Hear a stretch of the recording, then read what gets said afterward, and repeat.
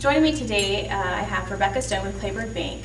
Can you tell me what's going on here at Coastal Bend College tonight? Tonight we're talking about identity theft, which has been extremely important. I think a lot of folks really don't understand, not just on a computer, but even with paper, you know, how fraud and identity theft can happen.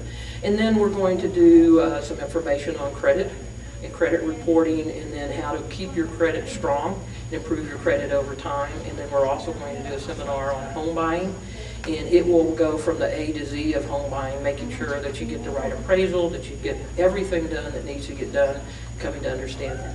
Is there any type of form they have to fill out or any process they have to do before starting? No, not really. I think it would really be nice if they would listen to continuing education program folks, know that they're coming, and then we can estimate how, if we have handouts and copies, how many of those we need to make.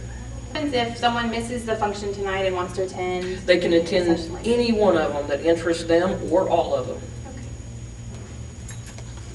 Okay, well, thank you for joining me, Ms. Stone, and I wish you success with your sessions. Annalisa, appreciate it. Be sure to take advantage of the financial advising classes here on Monday nights from 6 to 8 p.m. This has been Annalisa Chapa reporting for Tamuc TV2 News.